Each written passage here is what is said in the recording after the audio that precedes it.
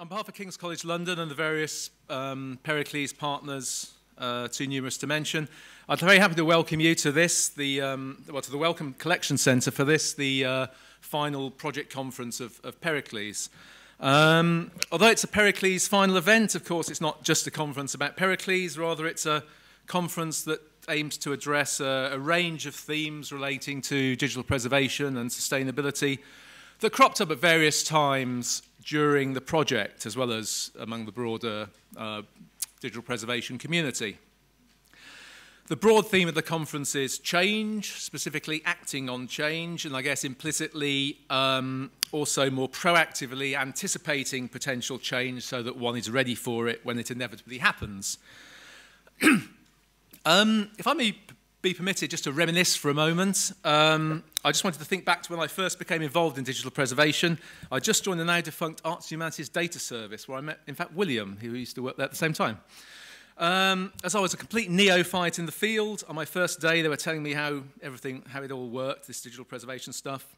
File format obsolescence was then the driving issue, and they explained to me how a depositor gave them some files and they transformed them into nice, sustainable formats rather than the sort of horrid Microsoft ones or whatever that they were given, and then they added them to their archive. You know, what happened then, I asked? Well, they'd come back in a few years and check them again. Well, about this collection, I said, pointing at something that was a bit more complicated. I can't remember exactly what it was, but it was a sort of web resource or that used proprietary software and no doubt specific libraries and so on. And, well, they weren't really sure. Well, the point of this little anecdote is that that's nearly 15 years ago, but we're still struggling to keep up with issues of technological obsolescence of various types. Not only that, there's perhaps even more challenging aspects of change within the digital environment, changes in semantics, broader changes, transformations within culture and society that can affect how digital material is accessed and used or consumed, as people sometimes say. So we need perhaps to rethink our approaches to dealing with these multiform changes that will always be with us, and to readjust our perspectives, our assumptions, and our practices. Also, the increasing bigness, if you like, of digital information, so not just in terms of sheer bytes, but also in terms of the increasing complexity and I can't say this word, dynamicity of the digital objects that need to be preserved. That's probably, if you look at the big data world, it's the 3 Vs they talk about. It also means that purely manual approaches to creation are increasingly infeasible, and ways of automating appraisal and other forms of decision-making and risk assessment are needed to meet the challenge.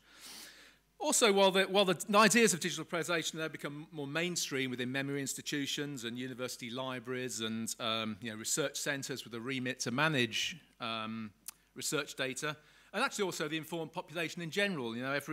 Quite frequently now I come across digital preservation-related articles in the mainstream press, but there's still an ongoing debate about how to deal with this breadth of change. What models and approaches to use? How are the available tools adequate to meet the needs of the practitioners, the users? And if not, how can we bridge this so-called capability gap and move from theory to successful practice? Well, it's the aim of this conference to debate some of these issues that have surfaced in recent years and to develop an understanding of and hopefully maybe some influence over the direction of the digital preservation field in the years to come.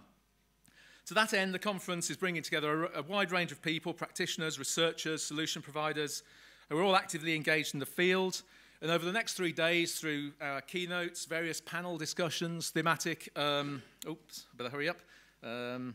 practical demonstrations, we hope to be able to explore these challenges and investigate how we can respond to them. So I'd like to thank various people for their hard work in getting the conference together, in particular PERICLES organising team, the Digital Preservation Coalition, and we hope that in the next 3 days will provoke an interesting, spirited and productive dialogue and discussion, and the conference will inspire some new thinking and approaches in the field. So we wish you a very enjoyable conference. Before we proceed to the conference itself, I'd like to ask Simon Chaplin, who's the Director of Culture and Society at the Wellcome, to say a few words. Simon.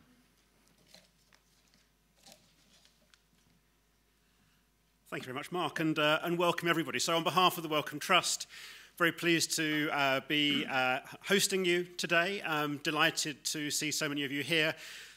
talking, thinking, working on a challenge that is affecting us all. So for those of you who don't know Wellcome, we're a global charitable foundation. Our mission is to improve health for everyone by helping great ideas to thrive. Wellcome Collection is part of what we do, a space that explores how people think and feel about health and is designed to kind of challenge ways of thinking. And I hope that in that context, it's a great setting for you today. Like all organisations, Wellcome understands this sense of change around us. And in fact, one of the big ways in which we've tried to adapt to that is by moving beyond the idea of a corporate plan, a kind of 5-year plan, a 10-year plan, recognising that we simply don't know what the world holds for us in the future. And that if an organisation like Wellcome, like your organisations too, I expect, is going to be able to deal with change, then it can't commit to long-term, inflexible objectives. We need to give ourselves agility, flexibility, the ability to respond, but at the same time to keep some sense of compass, a North Star that guides what we're doing. Nowhere is that more important than in the sphere of technological change. And there is a sense there that we live in an era of astonishing advance, but in fact, when you start to unpack that, you realize that not every change is a progressive improvement, that change can be disruptive, change can be regressive. We've seen that, for example, in some of the public debate around the use of digital health data, for example. And so we shouldn't assume that change brings with it benefits. Change is something that we respond to. The benefits are things that we make ourselves. When it comes to dealing with change, particularly technological change, one of the key principles we have to bear in mind is not to be driven by these constant advances. There's a sense sometimes that we're on the edge of a breaking wave, and that by being on the edge of the breaking wave, there's a kind of forward momentum that we can't stop. One of the great things about a meeting like this, I hope, is the chance to step back and to look at what we're doing, to make sure we're not just going in the right direction, advancing on the right front, but we're actually fighting the right battles. So for Wellcome, for example, it's about stepping back and making sure that when we talk about digital data, we're doing that in the context of an environment of public trust about how data can and should be used. When it comes to talking about advances in digital preservation, we're stepping back and making sure that we're preserving the stuff that needs to be preserved and preserving it for the uses that we can recognise now and for uses that we can predict in the future. Our job is always to kind of step back from the breaking wave and take that bigger perspective in order to give ourselves some distance and some confidence that what we're doing is not just right for the short term, but right for the long term too. I hope that today you have a fruitful day, some good discussion, some provocative presentations, and that you go away from this feeling energized and enthused and ready to take on these challenges. On behalf of Wellcome, thank you very much indeed, and I hope you enjoy the day.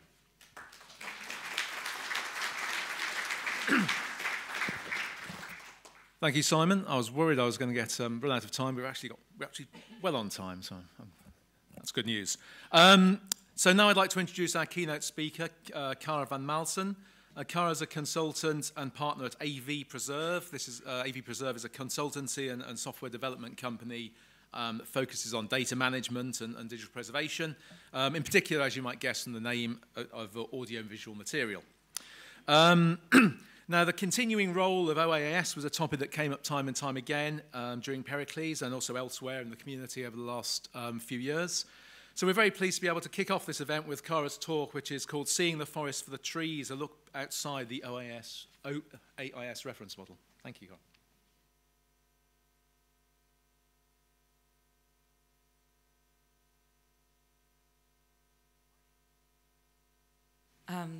I have 30 minutes, is that correct? Okay, just want to make sure. Okay, so hi. I just first of all want to thank the Wellcome Collection for hosting us and thank the organizers for inviting me, especially to Pip Lawrenson. Thank you for asking me to come and speak this morning. And it's exciting to be with you all. I haven't been involved in the PERICLES project, obviously. I'm American, so this is a European project. So maybe the idea was to bring over a different perspective from across the pond. So I'm hoping I can provide that this morning. So I'm actually really enjoyed the comments that Simon just made. Did he leave already?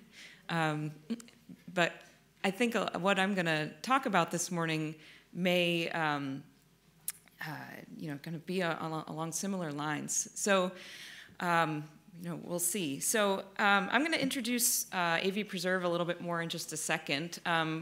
What I just want to do now is just to say that the focus of this presentation is going to be about looking, kind of taking a higher level view of digital preservation, not within what I'm going to call the box of the OAIS model. So I'm going to refer to this inside the box versus outside the box issue.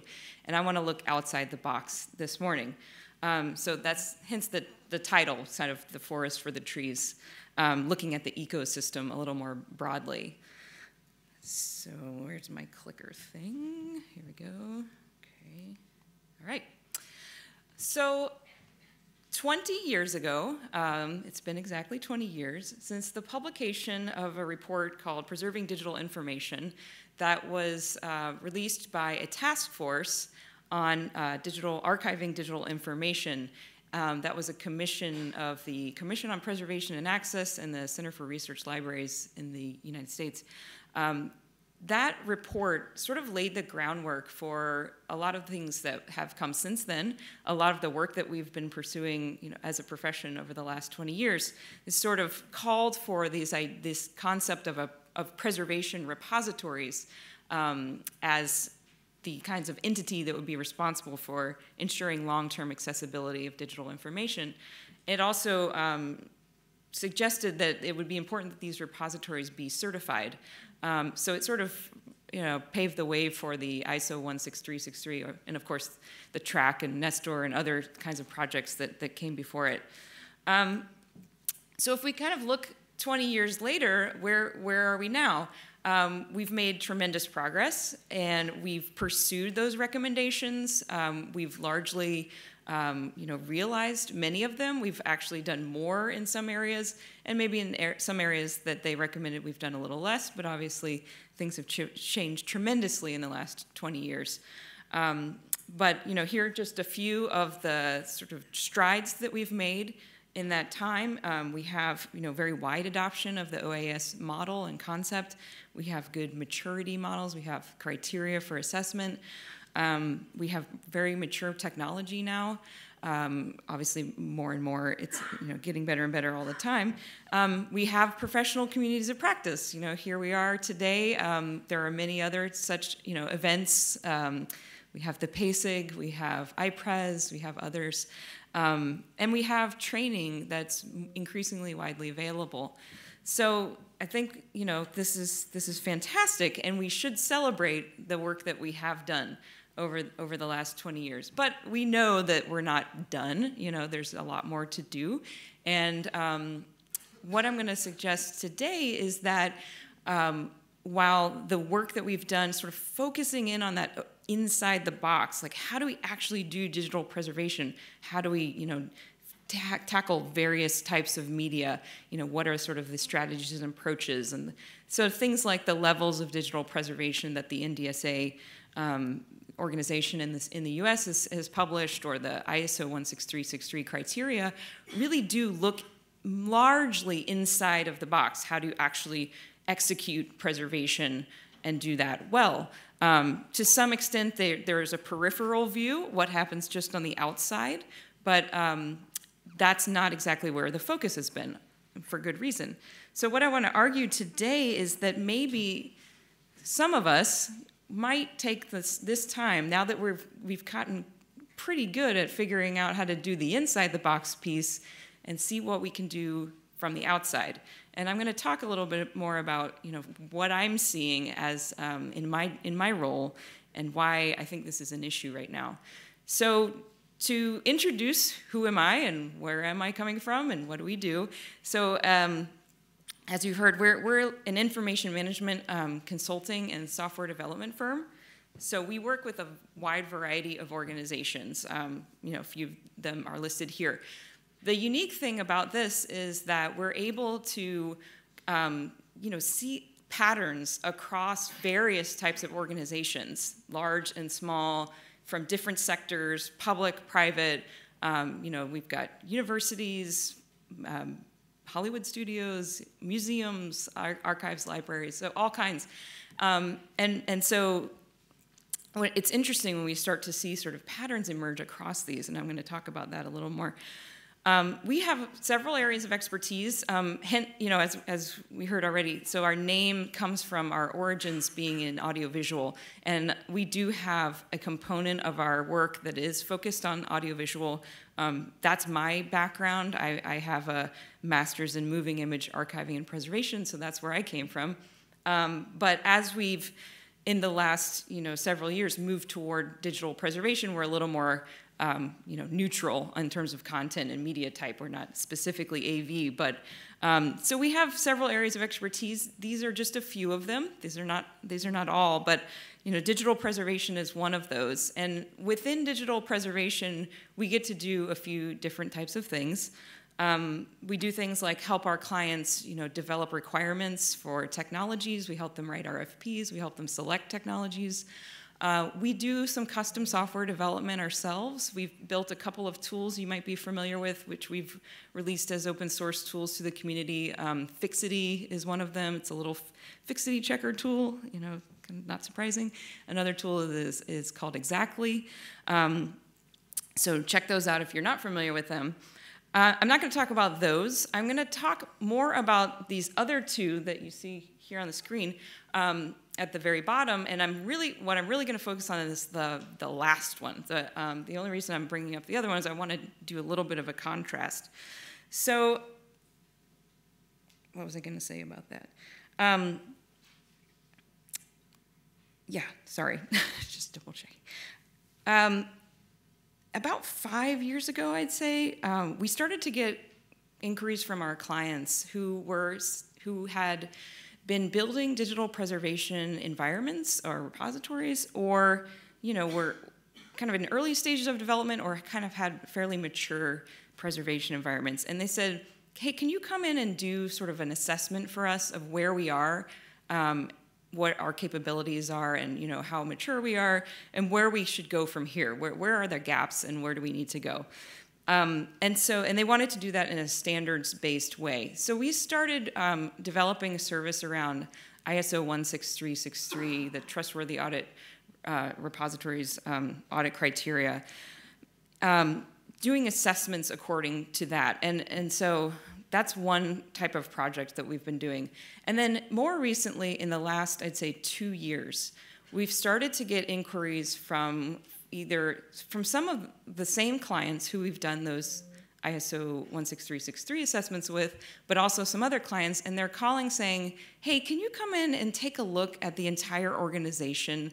We've got some digital preservation going on, but we've also got you know, we're not feeling that it's quite coordinated and aligned, you know." And so we're calling internally at AV Preserve, we're calling these organizational alignment projects, really for lack of a better term.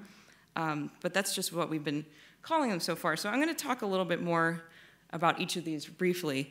And just to kind of frame it a little bit, again, that ISO 163 assessment type project is the inside the box project. I mean, it obviously has to look, if you're familiar with the standard, it talks about organizational issues, organizational infrastructure. So that's kind of taking a broader view, but it's really about how those organizational infrastructures impact this OAIS kind of box. Whereas these organizational alignment projects is a broader ecosystem view. They're saying, yeah, we've got this maybe OAIS type environment over here, but like, take a look at the broader ecosystem and help us see where we are today and figure out where we can go from here. So the assessments, again, inside the box. So we've developed a couple of different approaches for these types of engagements. So we've done several, actually quite a number of these full assessments where we take all of the criteria of the standard and we evaluate each one individually. So we score them, we prioritize them, we sort of look at when should you address this? Is this a high priority? Is this a lower priority? We categorize them, and I'm going to talk more about the categories we use in just a minute. we sort of lay them on the timeline. So, you know, we only look at whether something should be addressed in the short term, medium term, or sustain what you're doing. We don't have a long-term category because the idea is once you're past the medium term, which is like a 2 to 3 year, it's time to take a new look at everything you're doing again. So, you know, that constant change sort of drives us to keep having to reflect on the work we're doing. So the end result is not, this is not an audit. The goal is not to say whether you're certified. It's really to help the organization pursue their goals. And sometimes those goals may be to eventually get to certification, but oftentimes it's just help us do a better job. We want to be more standards compliant. You know, what do we need to do from here? So we give a set of recommendations and a roadmap, and that's the outcome. We've started a service which is more of a light assessment where we don't score every single individual criteria. We sort of do a category level and then, but similarly provide recommendations and a roadmap from there. So the other kind of project looks something like this. We've got organizations, and let me say, the types of organizations that are asking for this type of project they're not necessarily larger, but maybe they're larger. They're somewhat complex. They've got collections or even things, you know, that are not considered collections, but are still content of value all throughout the organization. So think about universities where you have, within a library, a university library, you might have more than one special collection, archive, and each of those. So those are kind of collections that are of value.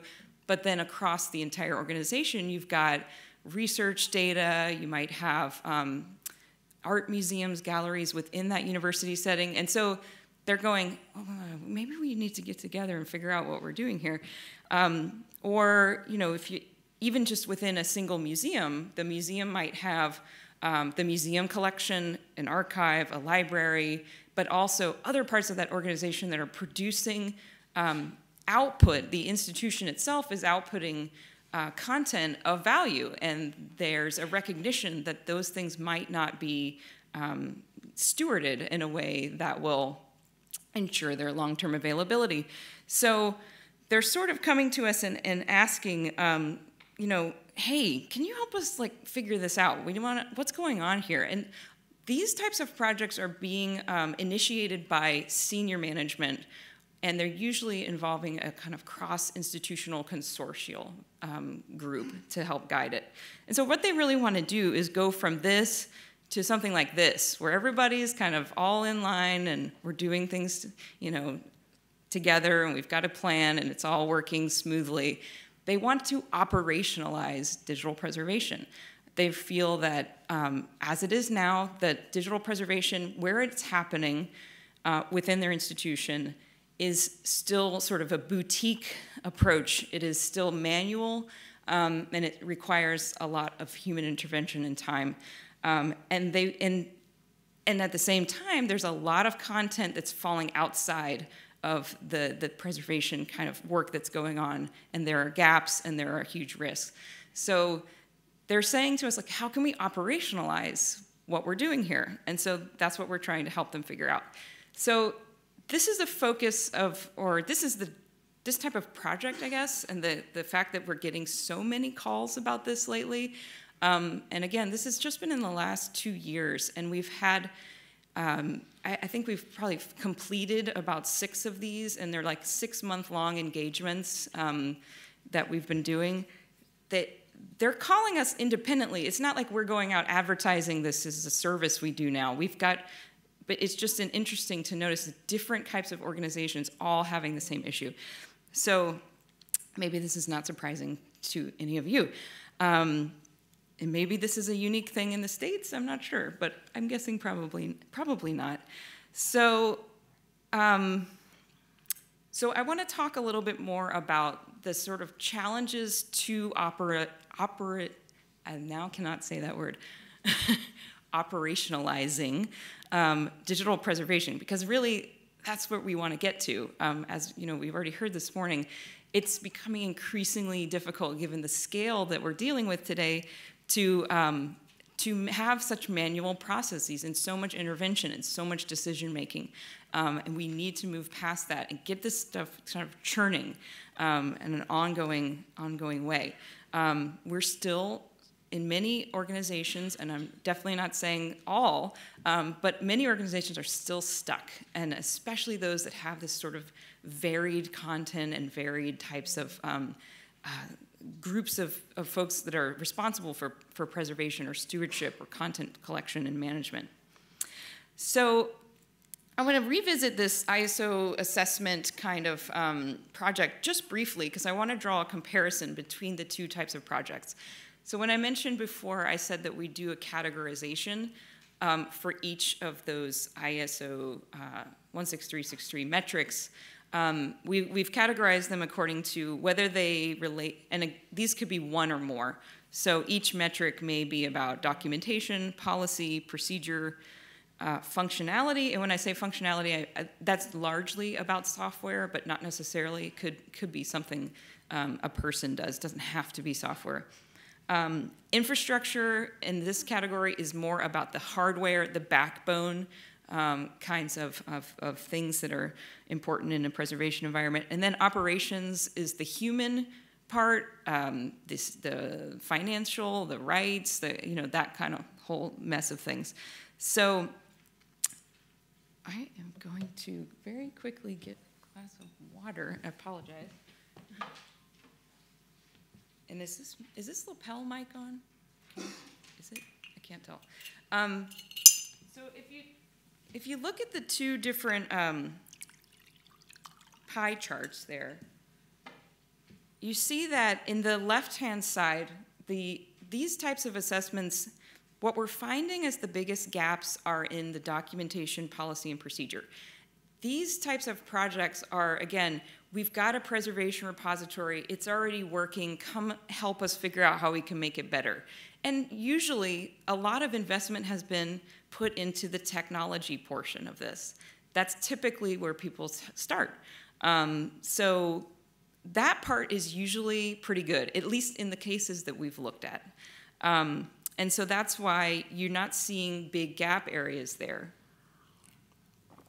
In the second type of project, and again, this may be the same organization. We're just looking at two different sets of questions. The second type of project where we're finding the biggest gap areas are in these operational side of things. It's the kind of people issue, and I'll come back to what I mean by that in a minute. Policy is another big problem, and documentation to some extent.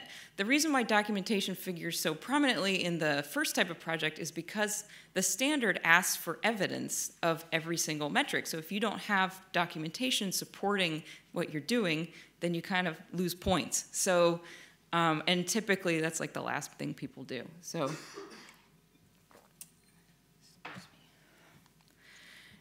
this is, I want to talk about again, organizational alignment type projects. What we're seeing in these projects across pretty much all of them is patterns. These are sort of typical kinds of shortcomings that we're coming across, where there's not policy where it's needed, and that doesn't mean that there's no policy. It means that it's not addressing all of the content of value that organization is concerned about.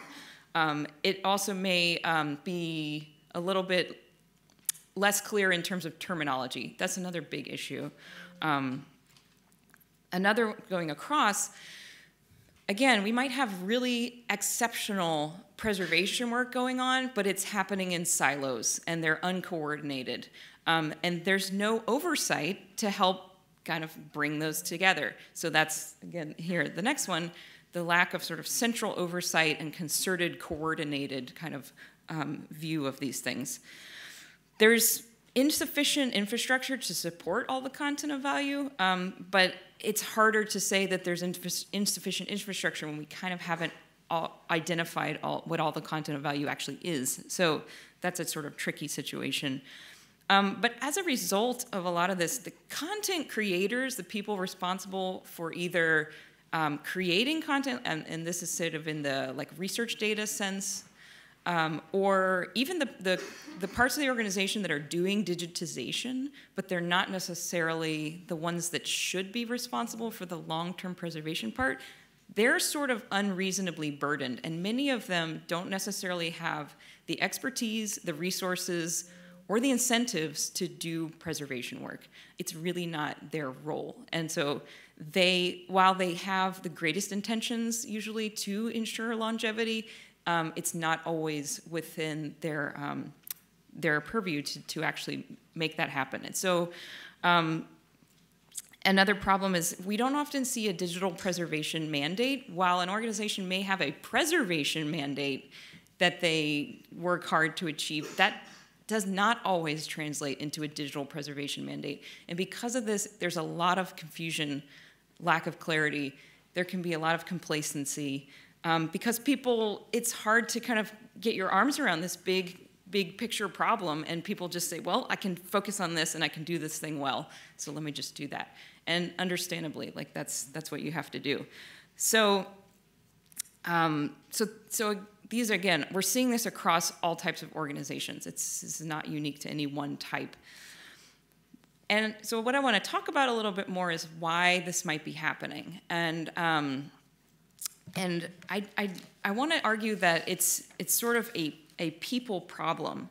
And not that, what I mean by people problem is that there are societal and cultural norms and values that impact our work in a way that makes it difficult to operationalize preservation. And I want to recognize them in this presentation. Really, the issues, let's acknowledge that these are issues and they exist, and how do we kind of embrace them and move past them to reach our goals. So there's two issues I want to talk about.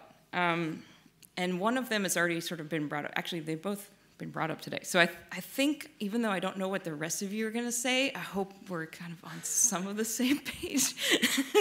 So the first point that I want to talk about is this sort of obsession with innovation that we have as a culture, and how that sort of has an effect on what we're trying to achieve. And the second one is the actual slow pace of lasting change, and the fact that it really takes a long time for things to settle and become the norm, and actually so we can move forward. So I want to talk about each of these just briefly. So first, I want to mention this podcast that was recently aired on Freakonomics Radio. Does anyone listen to that? A few of you? Did you hear this one? Anyone? One person? All right. Okay. Well, I encourage you all to check it out. It's a great podcast. Freakonomics Radio in general is a great podcast. But this episode, to me, it really resonated. And as soon as I heard it, I was like, whoa, this is what we're doing here. The other reason why this is an interesting episode is because the president of our company was actually featured on this episode. So we had Larry Summers, the former president of Harvard University and economic advisor to Obama, and then Chris Lasinik, the president of AB Reserve. We were like, whoa, that's so cool. So the episode raised this question. The sort of overarching premise of the thing was, has our culture's obsession with innovation led us to neglect the fact that things also need to be taken care of? So they weren't saying, it wasn't a question of whether there's an innovation obsession. It was saying there is an innovation obsession. And I think that we could probably acknowledge that that is true as a culture. And so, I mentioned Larry Summers and Chris Lasinik, but two of the other people were interviewed for it were Andrew Russell and Lee Vinsel. They've recently published an article called Hail the Maintainers, published in an online magazine or online publication called Aeon. So in that article, the authors basically say that the work of maintainers are those individuals whose work keeps ordinary existence going rather than introducing novel things. And a brief reflection demonstrates that the vast majority of human labor is of this type, upkeep. And yet they note that despite the fact that the vast majority of people do upkeep type of work and the vast majority of labor is this type, this is not what's valued in our culture today. So just to kind of demonstrate that this really, is sort of a thing, I was looking at, Google search trends. And so you can go on Google and they have this search trends tool, and I plugged in innovation and maintenance. So this is about the frequency of the search actually being performed in Google. And innovation came up 23 times more than maintenance came up in Google search. So, I mean, innovation is a buzzword of not the day, it was like the buzzword of like last decade. And people are even trying to downplay this as like the cool term. But I think we still know that this is the issue. This is something that we can't get away from. People are very excited by this idea of iteration and disruption and all that kind of stuff. And I think that as a profession, we are, not immune to this. Of course, like we are in this culture where this innovation obsession is happening, and we have to work within it. And so this affects our ability to, operationalize digital preservation in a couple of ways. One is, first of all, digital preservation is a maintenance task. We have to, we recognize that. We are trying to maintain the things that have come before. But within our organizations, we have to be, we have to kind of chase the next shiny thing all the time. That's always what's happening. And it's a distraction. But it's where the money's coming from. It's where the, where people are, the funders are interested. So you don't get funding for maintenance. You get funding for doing digitization, not for maintaining the result of digitization. You get money for doing a cool new website, not for maintaining the website. So what you see over and over and over again is this sort of lack of maintenance of the innovative stuff, even within our profession. Another thing that I think we're noticing too is that even within digital preservation, and leaving out the shiny things, but we're kind of looking for the promise of the next new technology all the time. Like, oh, once we get that technology, everything will be fine. So we're a little bit distracted by that innovative thing that's coming, which maybe it's not coming, or maybe it won't solve all your problems, and I'm going to tell you it won't, is a distraction. So the innovation impulse is sort of permeates, and it's a pull we're always fighting against. It's also one of the reasons we struggle with engaging content creators in the preservation process. A lot of these folks who are creating content that we're supposed to be preserving are supposed to be innovating. That's their role. Our role is, maintenance. And so our incentives are much different. And I think even with the best of intentions, when content creators really want to ensure their content is preserved, they, again, don't always have the incentives or the reward system to do this. So there's a struggle, and we know that the biggest bottleneck in the preservation process is just getting the stuff in, just the ingest part. And so I think Matthew, tomorrow, where are you, Matthew?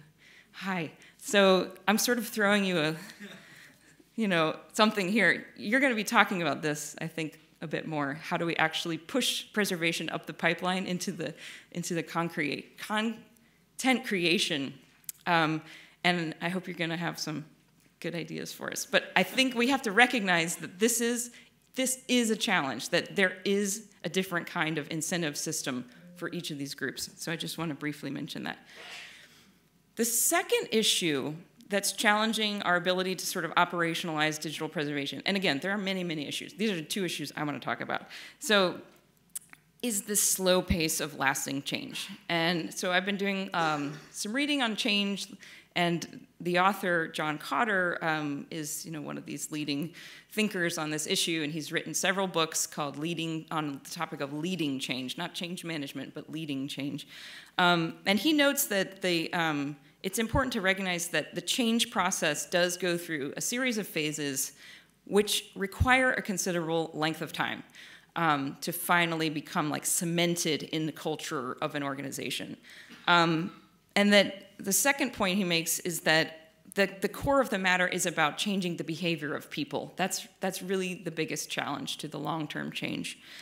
So I was thinking about this quite a bit recently, and I was doing some interviews for a project, and I was asking the interviewees, like, what is your greatest digital preservation challenge today? And I heard some responses which were sort of like this one, but this, I actually wrote it down exactly verbatim, so I was like, oh great, I have a quote. The interviewee said, coming up with a plan, sticking with it, and getting buy-in. And that's kind of exactly what we hear over and over and over again. That organizations, they know what to do, but they're having trouble making decisions, getting alignment on those decisions, because the decision makers are sort of struggling, like, what should we decide? And then the people who are doing the work on the ground are like, well, we need you to make that decision. And there's sort of like this impasse with that. Sort of sticking with it and getting buy-in is something that they're struggling with, in like getting that change to sort of take hold. So this is taking a long time. We know that the digital preservation is a change management issue. It's a change issue. We have to change the kind of work practices that we've been accustomed to in this field, or in kind of fields that we're coming from. So we know this is a large-scale organizational change challenge, but we also have to recognize that this lasting organizational change is going to take concerted effort over many years. So again, just want to acknowledge that that is important. And now, no American could come over and not talk about their recent election results to illustrate a point. So I've been thinking about this a lot lately.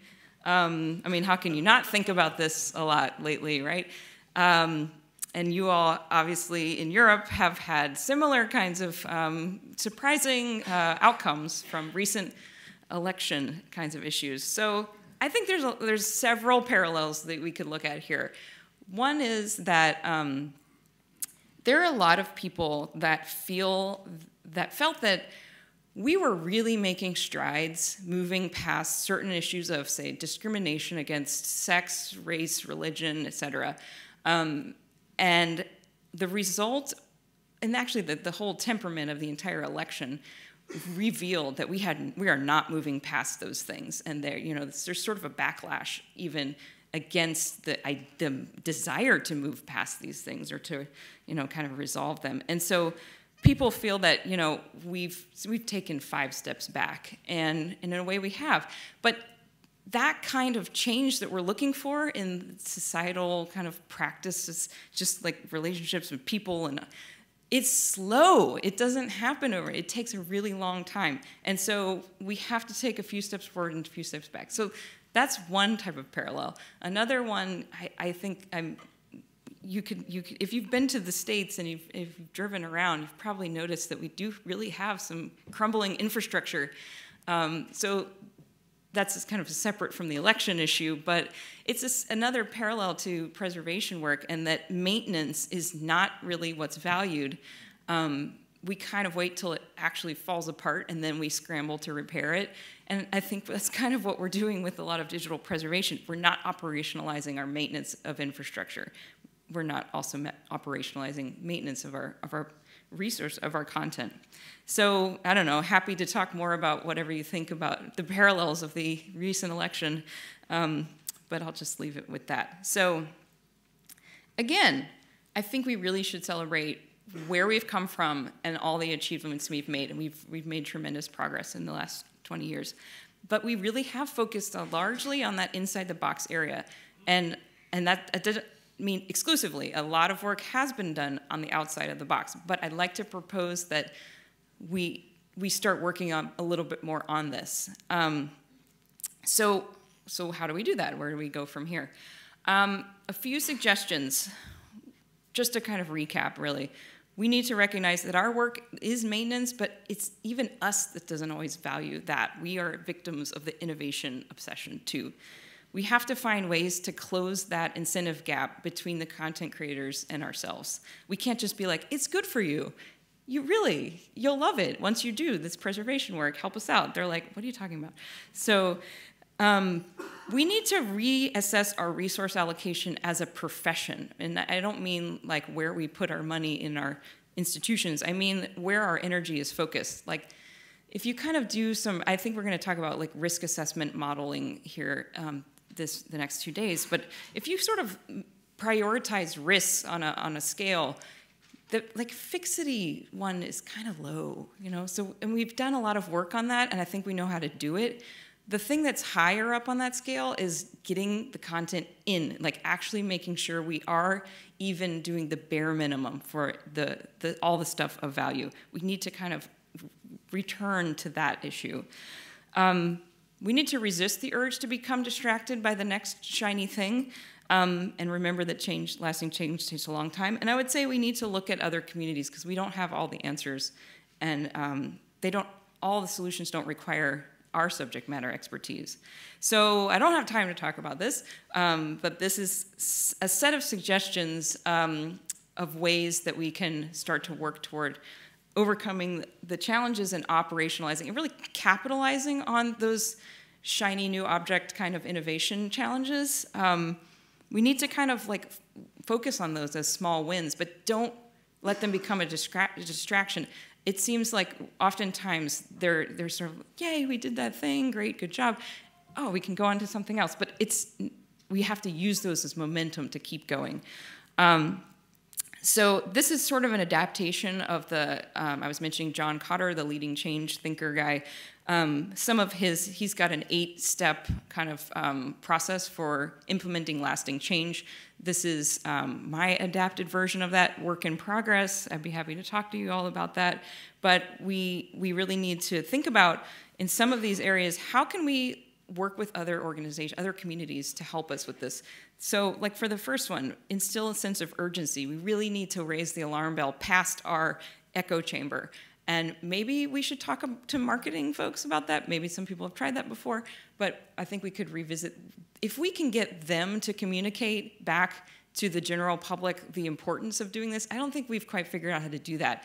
At Customs the other day, I came in yesterday, and the guy was like, what are you here for? Like, digital preservation conference. What's digital preservation? I was like, well, you know, it's this and this and this. And he's like, I thought that stuff just took care of itself. Can you just put it on a hard drive? You've all had that conversation 1,000 times, right? So, and we still don't have a good way of telling them, like, what, you know, you can explain it, and they're like, okay. But, you know, the sense of urgency isn't there. And so there have been some great been some good journalism about this, but there needs to be more. Another one is, you know, ensuring alignment and accountability. So we need to kind of create ways of giving feedback loops of, you know, once the practices are sort of established and the technology is there and the procedures are there, how do we ensure people are actually doing it and we're giving them the feedback they need? Because there's often sort of a top-down, like, just do this, and then they're like, but. So how can we kind of, you know, maybe we should look at behavioral scientists as people that we might want to work with, and how can we do this better, incentivize people, actually motivate them to do it. And so lastly, we do have to maintain and keep up the work. It's upkeep. We need to demonstrate the connections between new behaviors and success and ensure continuity over time. I will stop there, and thank you all very much. Thanks again for inviting me, and I hope we'll have a really great conversation this week. Thanks.